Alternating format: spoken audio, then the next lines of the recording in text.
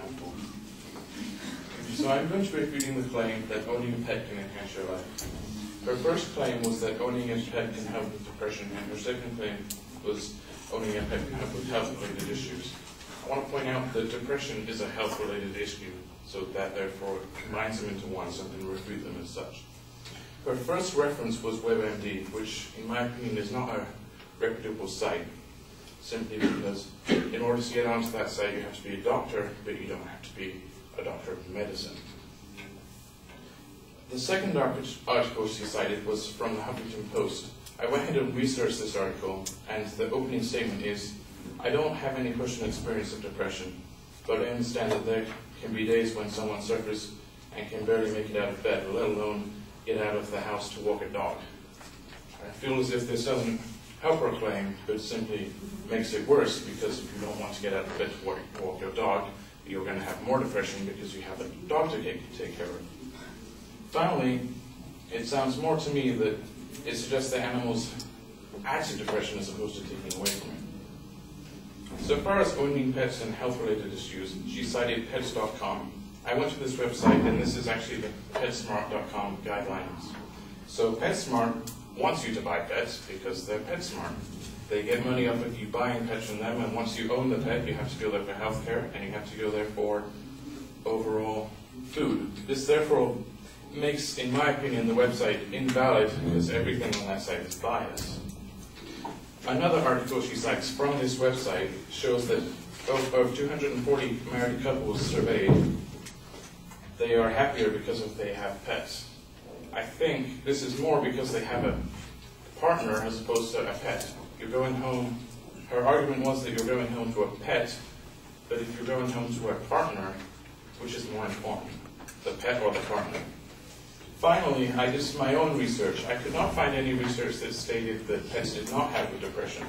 I could, however, find research that stated pets are harmful to your health. First one is from the California Legislative Branch, and it says, potentially dangerous and vicious dogs have become a serious and widespread threat to the safety and welfare of citizens of this state. In recent years, they have harmed numerous individuals, particularly children. If this is somebody's pet and is supposedly good for people's health, if it's mauling people's faces, I think not. So in response to this, they have laid out the following laws. Existing laws are inadequate to deal with this threat for public health, and safety has been posed for potentially vicious dogs. This means they need to train the owners, which in turn could help their life, but in the same time they're required to go to law. Finally, I would like to cite something from lawyers.com, which is a website which specializes in dealing with pet-related incidents. In the US, in the last 2 years, 30 to 35 fatal dog attacks have happened, and these are just the ones that have been reported to this company.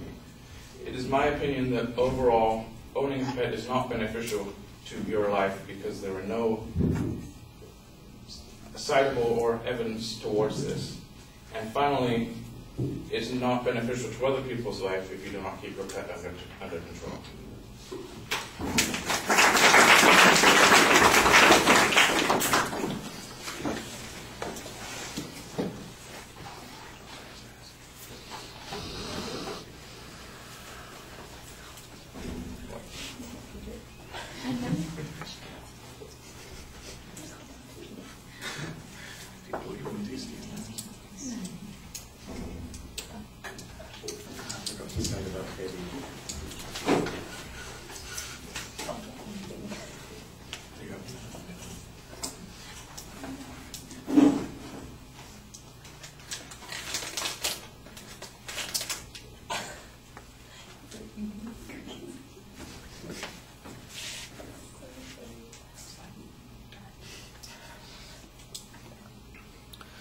All right, the main claims are listed. You kind of try to collapse them so that they are distinct because you're saying, well, mental health issues are still health issues. I'm not sure what that gets you and what the advantage is of doing that, except that it means that you're not going to respond to the issues separately. And since none of your arguments really deal directly with either the physical benefits or the mental health benefits, but rather counterclaims and some general challenges on the evidence, I don't know why you bothered making such a distinction. distinction. It wasn't all that important to you.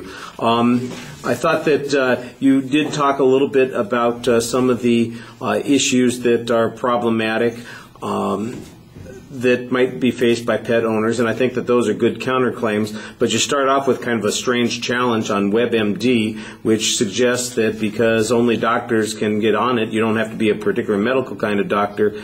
What does that get you in the long run? If the person that they quoted is a medical doctor, we have no problem with it. If they're not a medical doctor, you should be pointing that out. So in essence, the general challenge on the website makes no sense, and it's a site that generally people see as having a high degree of credibility. So your challenge on it is probably going to create some antipathy towards you. On the other issue, I do think you have a valid point. You've got a hypothetical here. Look, if you're depressed, wouldn't it be depressing you if you couldn't even walk your dog? Think about the dog getting sick. And by the way, you want to know what's depressing? Losing a pet. You know, if you have a pet and it dies, or you have to have it put down, holy criminy, the world's full of people who get suicidal over those kinds of things. It shouldn't be hard to find a couple of examples of that to apply to that particular point. All right. The kind of challenge on the pets.com site being a commercial site, that's maybe a little bit more useful, although again, it sounds like the articles are listed at the site. It's not so much that they have written them themselves as they are making them available here. So I'm not sure that that gets you very much. You know, it's a pretty broad challenge of bias to suggest that. That would be like saying, well, my goodness, you know, this restaurant magazine, they're in the business of evaluating restaurants, so they can't have an honest criticism of a restaurant because they're, you know, in the business of restaurants. That's so circular, it's, you know, it reduces it to an absurdity. I think your challenge needs to be more specific.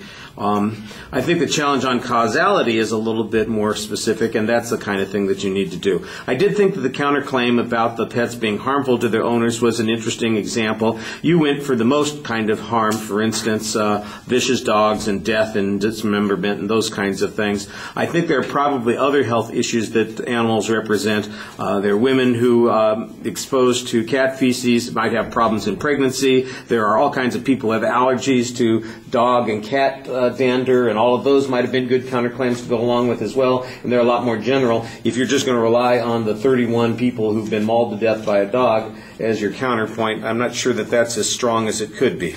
All right, thank you.